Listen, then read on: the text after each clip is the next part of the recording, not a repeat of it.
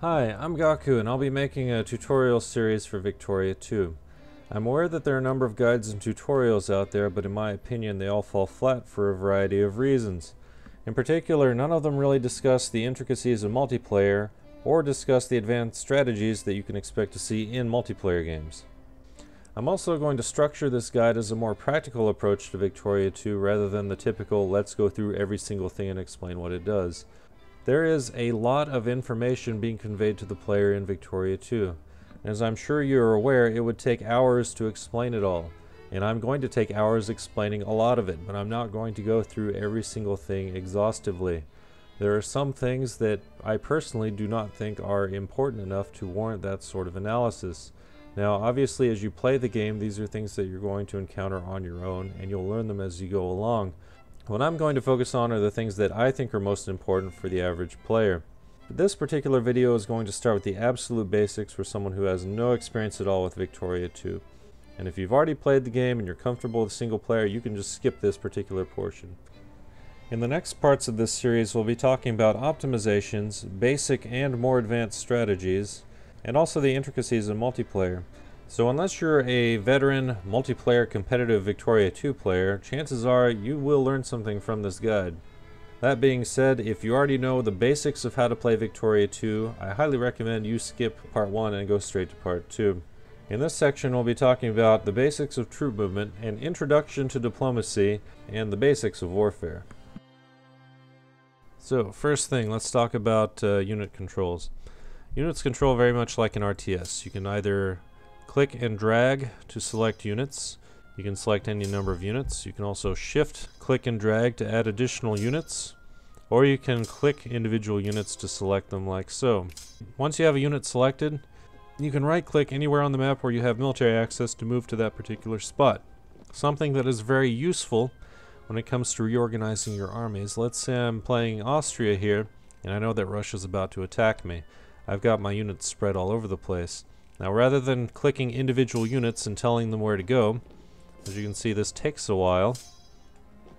It is actually much faster to just select a lot of units in an area and tell them where to go. Now, if you select all of your units and click one spot, every single one of these units will move to that spot. But you can see the small X button, which will deselect the current unit. So if we deselect a unit, all the others remain selected, and then we can tell those to go somewhere else.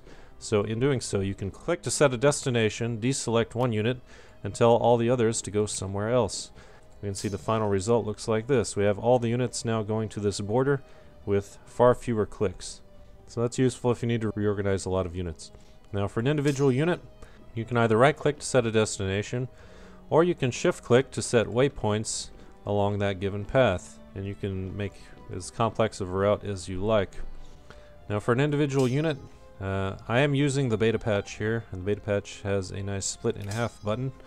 If you are not using the beta patch, you can still reorganize your units by clicking the create new unit button, which will allow you to split off however many units you like. Once you split units, if you split units like so, they will both be selected.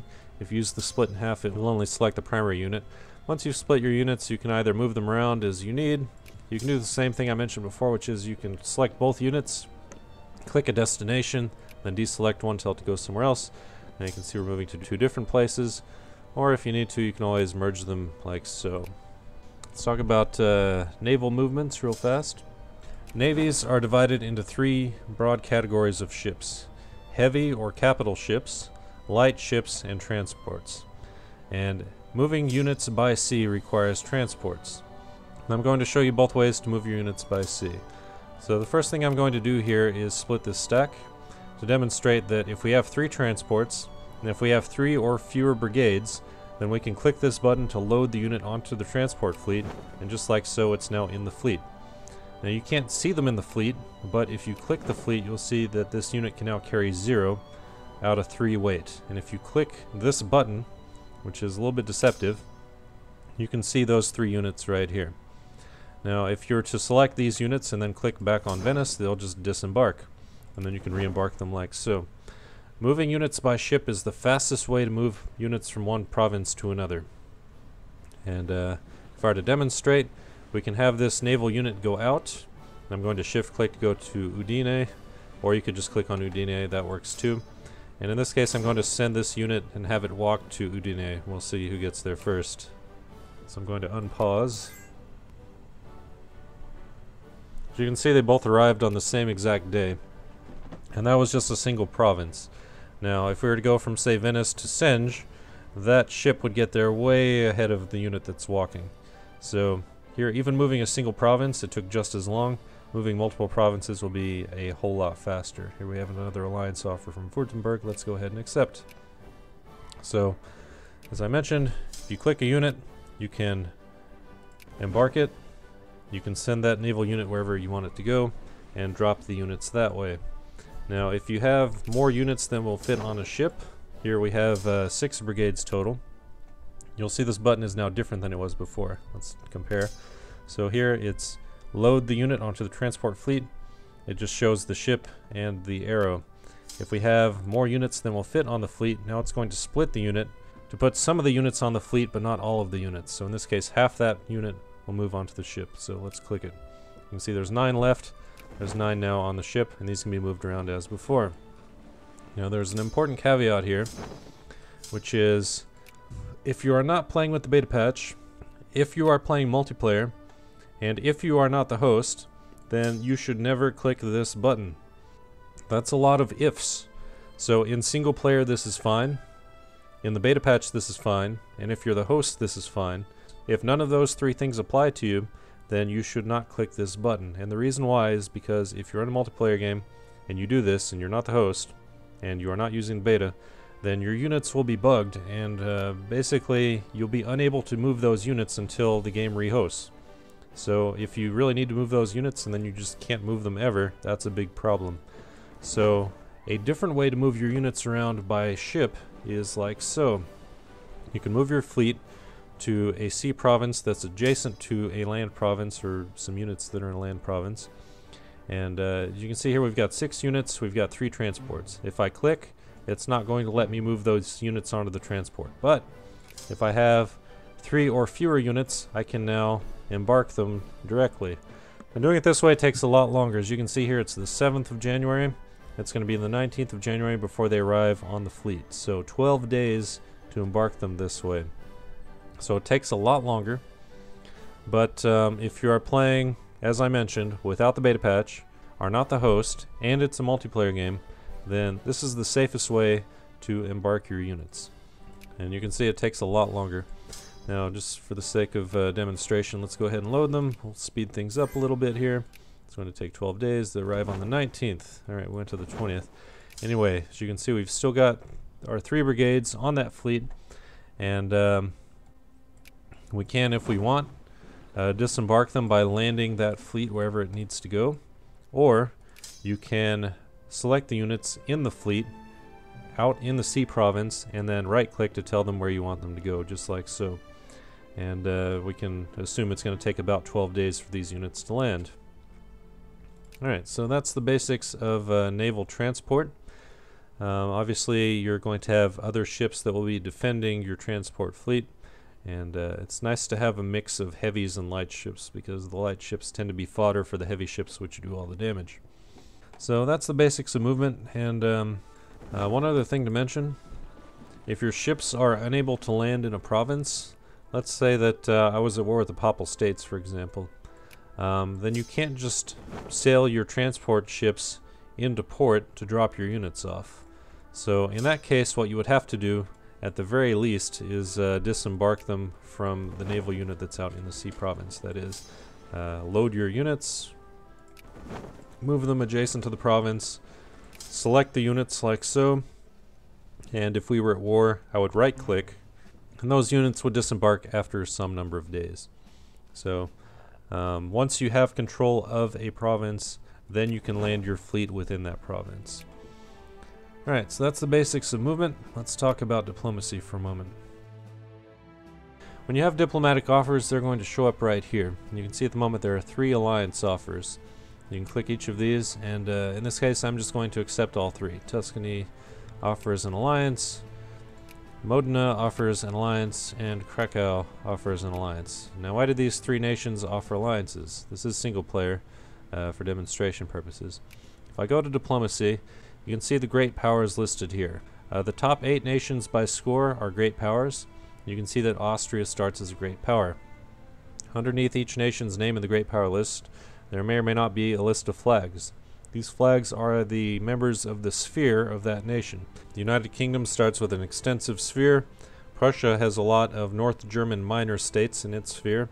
Austria has much of Central and Southern Europe and Northern Italy in its sphere. And Spain does not have a sphere, Russia does not, and so on. Nations can be added or removed to spheres in a way we'll talk about later. But you can see that all 3 of the nations that just sent me alliance offers were in my sphere. So aside from being nations that are generally on good terms with whoever happens to be their sphere leader, these are also nations that will share resources, and you'll also be expected, if you're a great power, to defend the nations in your sphere.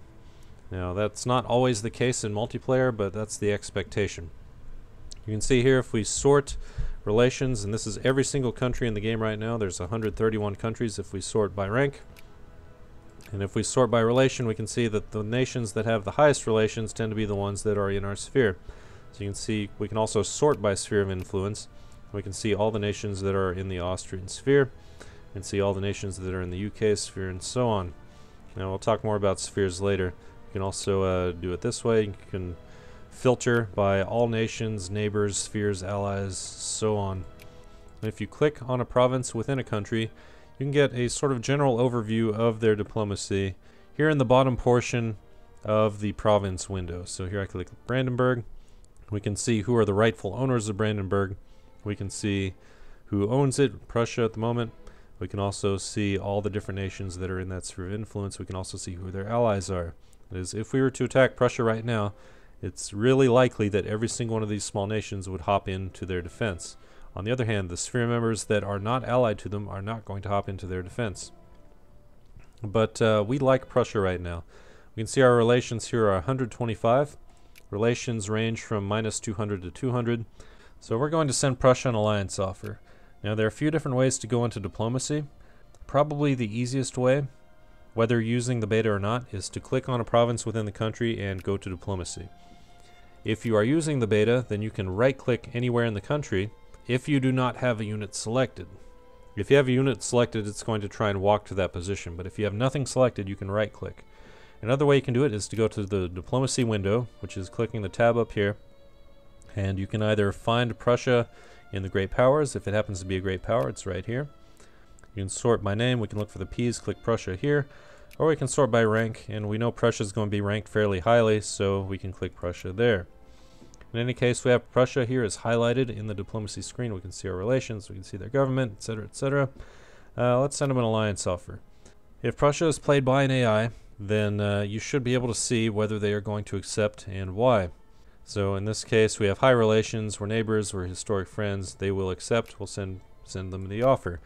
If Prussia were a player, right now they'd be getting a pop-up right here with a diplomatic offer of an alliance. Prussia is not a player, so the AI is just going to decide on its own whether it wants to ally. When the AI either accepts or refuses a diplomatic offer, it takes a day, so we're going to run the clock for 1 day. Here you can see they accepted our alliance. When you're allied to someone, you share vision. So they can see my units, I can see their units, and we have shared fog of war. Now Prussia is not allied vicariously to my allies. So for example, I'm allied with Tuscany. I can see Tuscany's units, we share fog of war. Prussia is not allied with Tuscany, so even though they are allied indirectly, they do not share vision. Now another thing to note, when you have a sphere of influence, you also have vision over your sphere. Bavaria is in my sphere, but they're not my ally. But because they're in my sphere, I do have shared vision with them. In general, it's a good idea to ally with your sphere members, because if I were to be attacked, if someone were to justify on Austria and attack me, all of my AI sphere members would get a call to arms and would very likely join in that war in my defense. And it's obviously better to have more troops than your enemy does. On the other hand, if I have a sphere member, for example Bavaria, which is under my sphere, but not my ally, if I get attacked, they will not come in to join me. But if they are attacked, I will still be expected to defend them. So in general, it's a really good idea to ally your sphere members. There are some cases where you won't want to ally your sphere members. For example, If your sphereling is about to be attacked, you know they're about to be attacked and they're more of a liability than anything else, you might just let them be attacked and not intervene. But in general, you'll want to defend your sphere members. So we talked a little bit about diplomacy. We'll talk more about spheres of influence later on. The thing I want to talk about next is perhaps the most exciting part about Victoria 2, which is warfare. We're going to talk about the absolute basics of how to go to war. So since I'm playing Austria, and since I'm going to be a role player right now, I'm going to kill Serbia. So let's pull up diplomacy with Serbia. And to do that, I'm going to click on the province, go to diplomacy. There are a few things you want to keep track of when you're declaring war on a nation. You'll notice this area right here changes what information it shows when you change tabs in the diplomacy screen. Now, you can see that Serbia is being protected by the Ottoman Empire. Now, why is it being protected? If we go to Show Great Powers, we can see that Serbia is in the Ottoman sphere.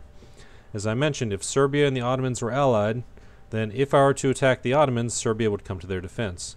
Serbia is not allied with the Ottomans, but because it's in the Ottoman sphere, the Ottomans will still come to their defense. Now, if it's a player, it might not.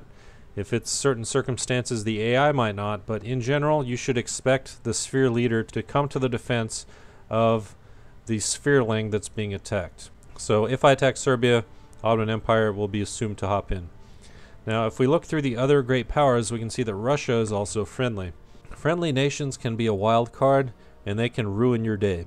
And what I mean by this is, if I were to attack Serbia, Russia, not being an ally, can't jump in right away. But if I were winning a war against Serbia, and if I have a war goal against Serbia, and if the Ottomans have not added a war goal of their own, then Russia could decide to hop into the defense of Serbia because they're friendly. So that means I'd be fighting Serbia and the Ottoman Empire and Russia essentially by myself, which would be a really bad idea. Now, friendly nations don't always jump into the defense of nations that they're friendly with, but you should assume that they're going to. Now, there's one important thing to note, that if Russia were to jump into Serbia's defense, Russia would not be able to add any war goals of its own, with one important exception, which we'll talk about later. But you should always proceed with the assumption that any nations that are friendly are going to jump into their defense. And this is something that a lot of new players have trouble with.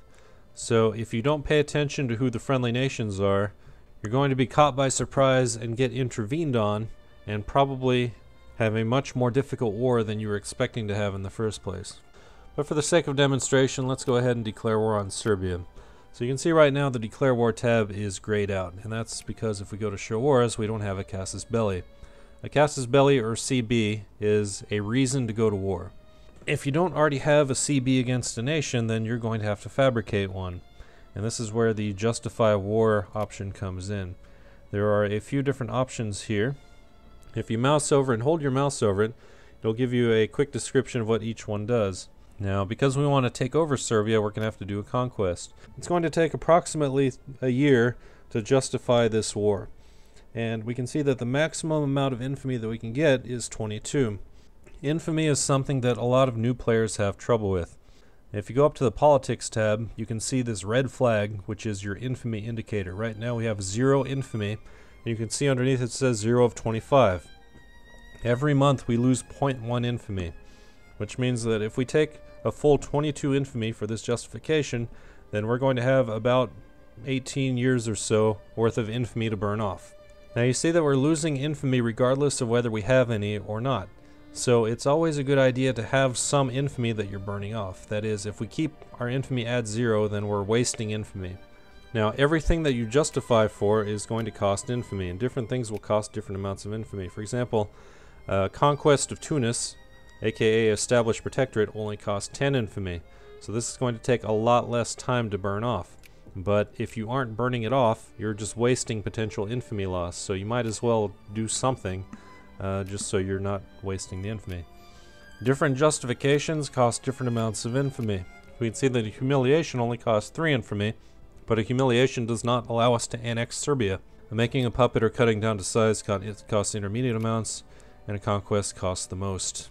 In general, CBs against uncivilized nations cost less than CBs against civilized nations. Also, taking colonies costs a lot less than taking states.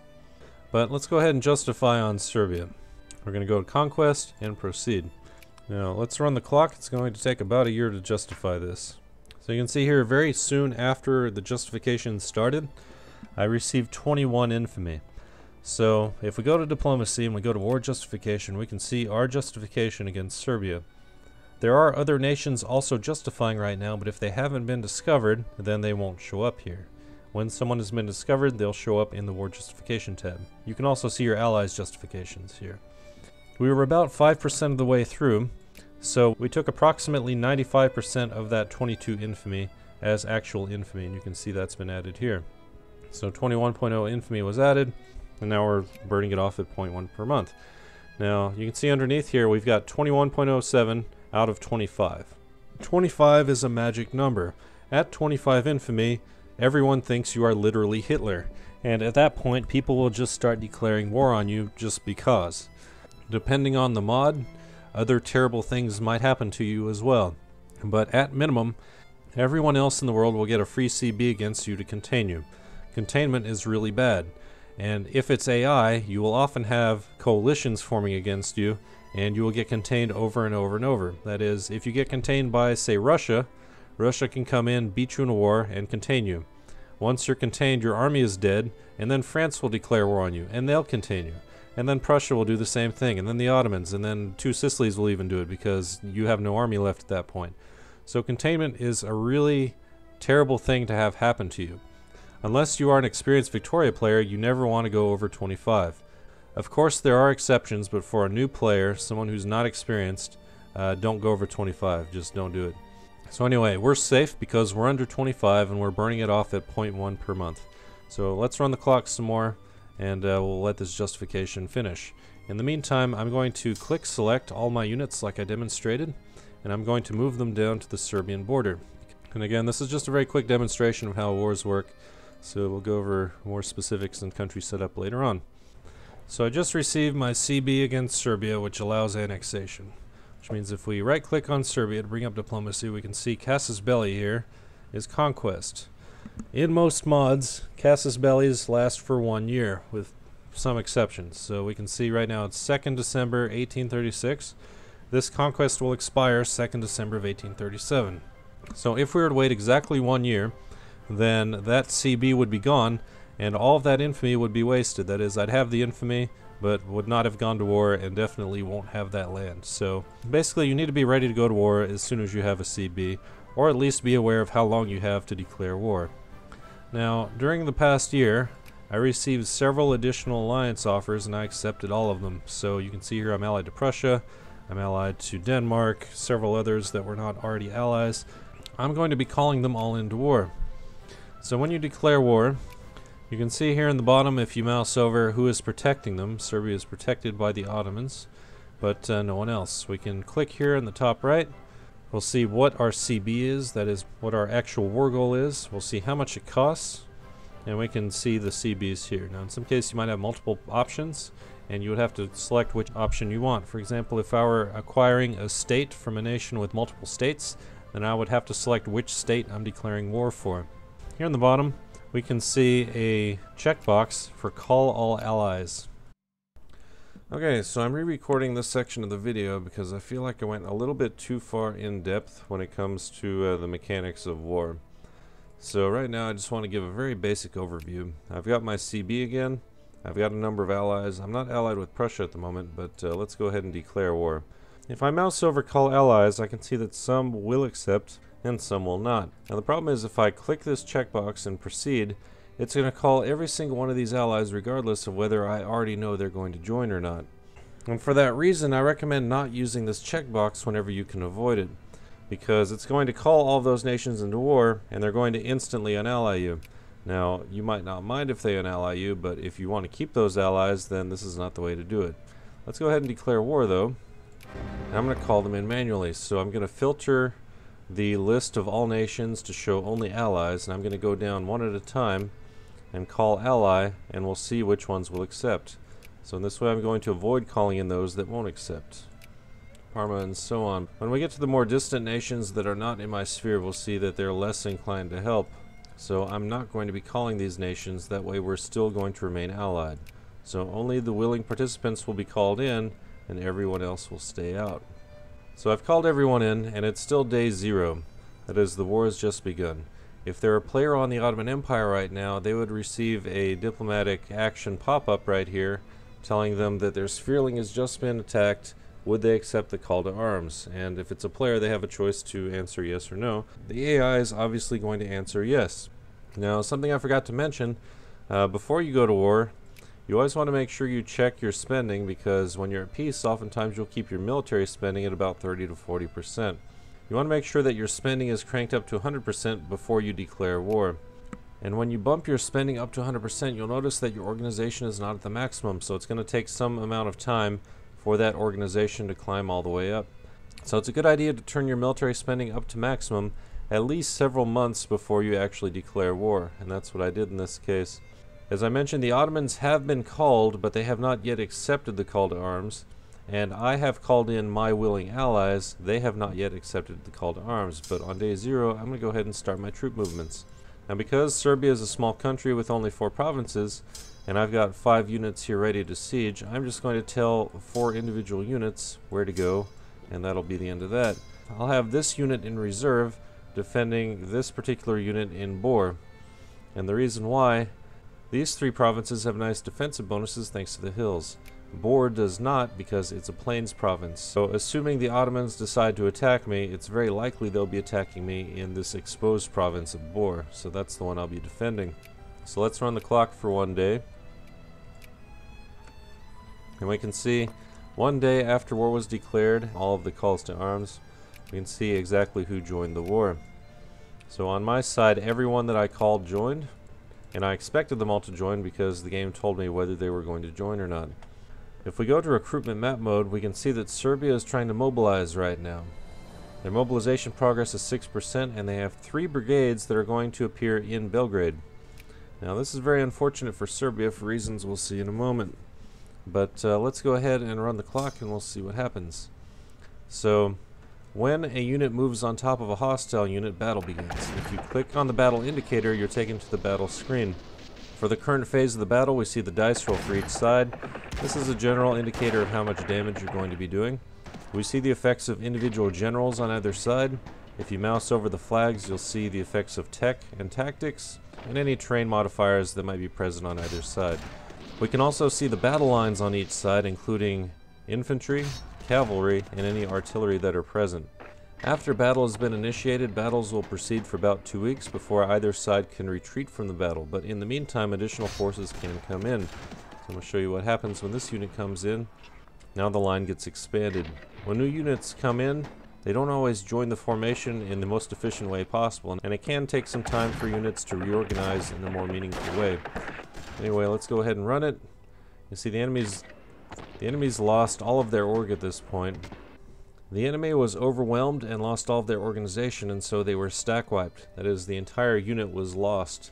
So they weren't able to hold out for the necessary 2 weeks in order to retreat to a different province. Now, what we have here is a stack that just appeared on top of my units. I mentioned the mobilization was taking place within Belgrade. This is one of those 3 mobilized stacks, and unfortunately for Serbia, it spawned on top of my army that was already occupying Belgrade.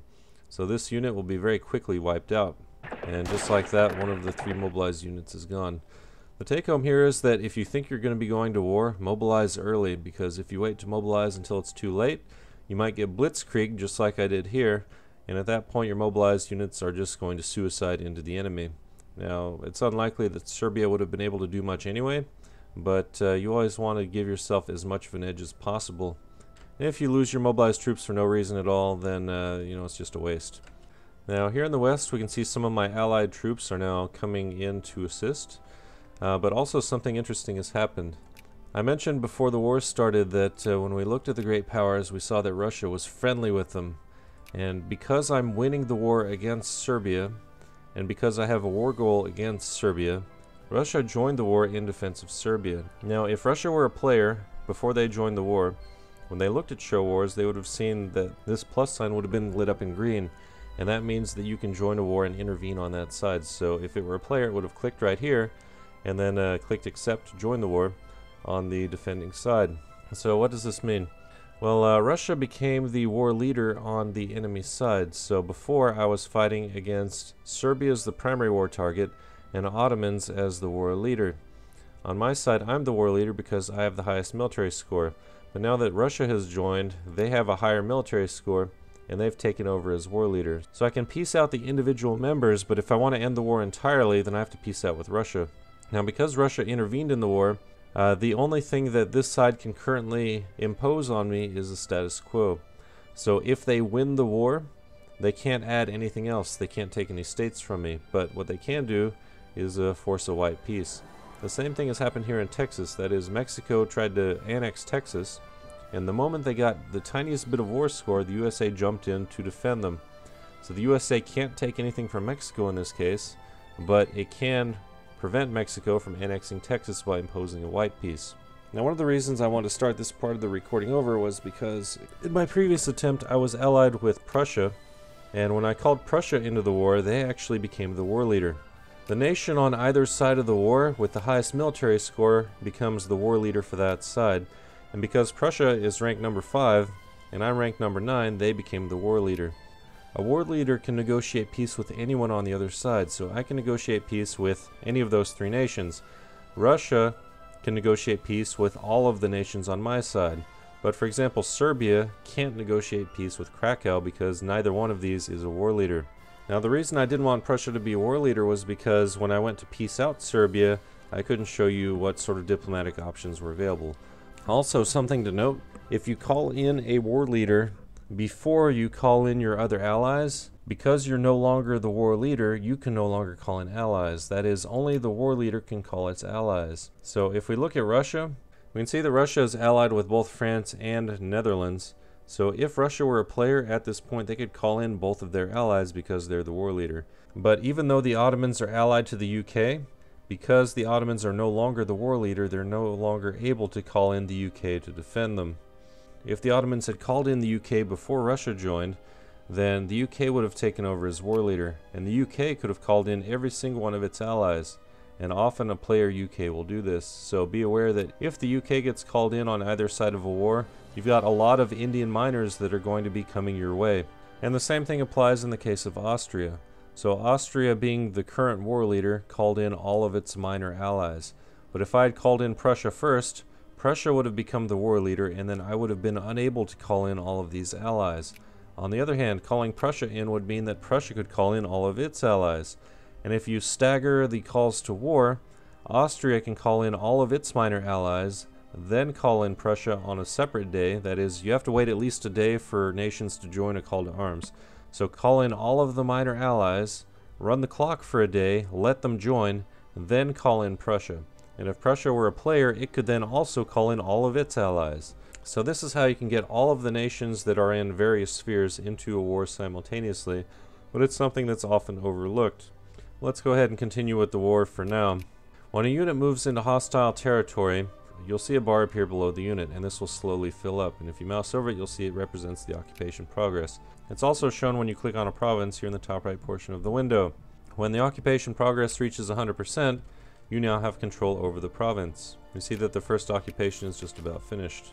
Alright, so Bor was the first province to be occupied, and what I want to show you now is that if we mouse over the CB, which is annexed Serbia, we see that it's fulfilled in 25% and currently 0%. So what does that mean?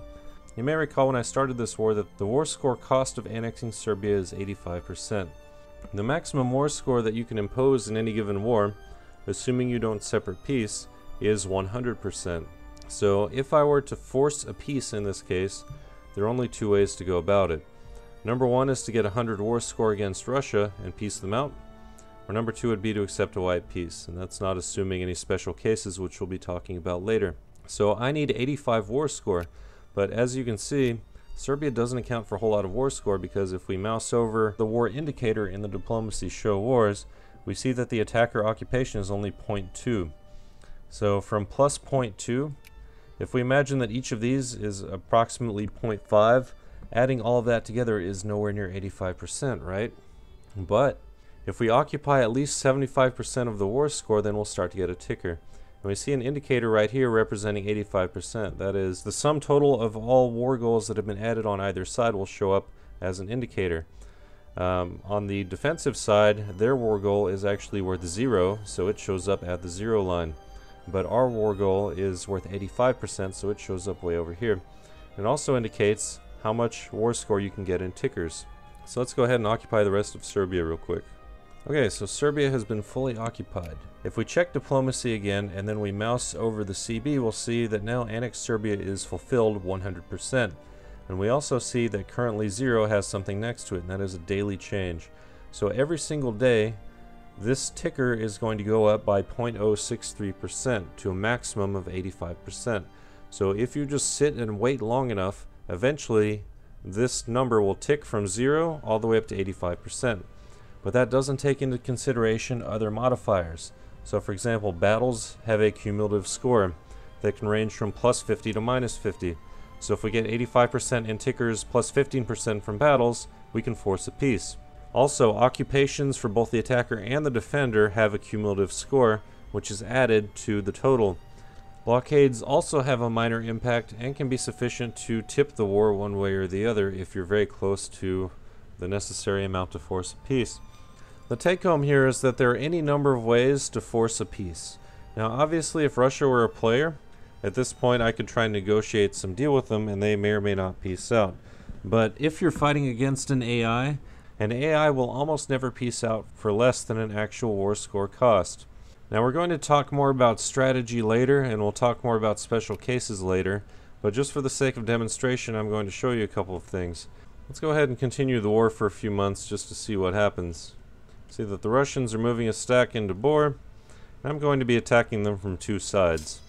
Now there aren't flanking bonuses in Victoria, but just being able to pile more units into a battle does make a difference, so that's what I'm going to be doing here. You can see I'm just completely destroying them.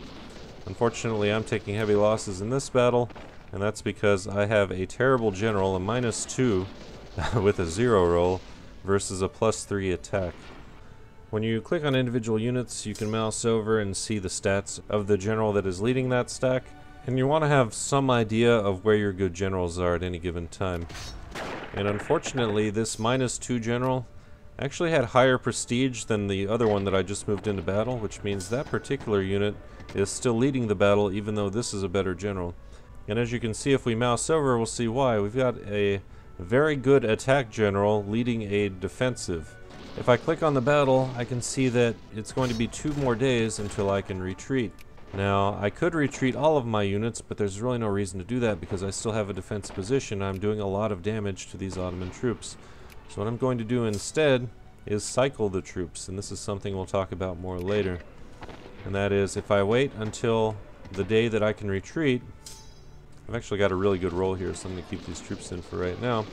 But when this roll goes south, I'm going to move these troops out. And it looks like the Ottomans retreated before I had a chance to reinforce it, which is fine.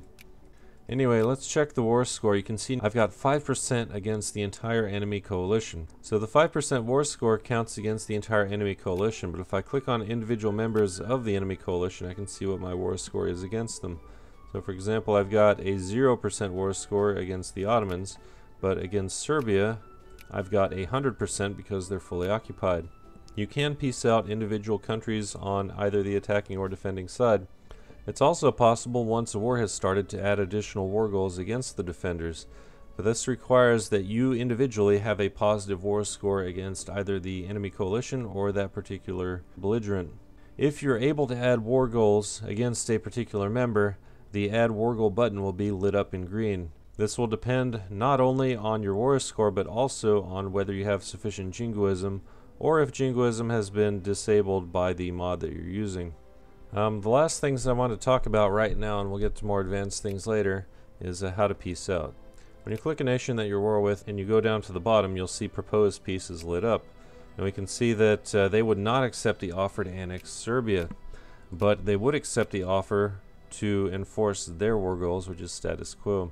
So if this war were just dragging on for too long, or if we were at risk of losing for whatever reason, I could go to offer peace and accept their terms. As you'll recall, because this was an intervention, Russia cannot add anything else. Even if this were a player, they would be unable to add any other war goals. In fact, no one on this side can add any war goals now because of the intervention. Accepting a status quo is much better than letting your entire country get destroyed over the course of a war. On the other hand, we can impose separate pieces on the individual belligerents on the enemy side because we are the war leader. So if I click Serbia and I go to propose peace, you'll see that I can annex Serbia because I have 100 war score against them. 100 war score allows you to impose any war goals you have up to 100%. If you have over 100%, you can't impose them all unless the war goals are on separate belligerents. But because we have a single war goal on Serbia and it's less than 100, we can go ahead and do that. And what you'll notice now is the status quo has changed, and the Russian Empire now wants northern Serbia back. That is, this is no longer an intervention war, now it's a liberation war. And because this is no longer status quo, it actually means that both Russia and the Ottoman Empire could potentially add war goals on their side if they wanted to. And we can also see that the peace terms have changed. So I no longer have any demands because I've already achieved my demands. On the other hand, offer peace is no longer a white peace. Going back to the status quo requires Austria, in this case, losing Serbia. We'll talk more about special cases later, but mostly this was just for the sake of demonstration and to show how to piece out individual co-belligerents. We've gone over the very basics of unit movements, diplomacy, and warfare, and we'll pick up in part 2 with setting up your country at the start of the game. Thanks for watching, and have a good one.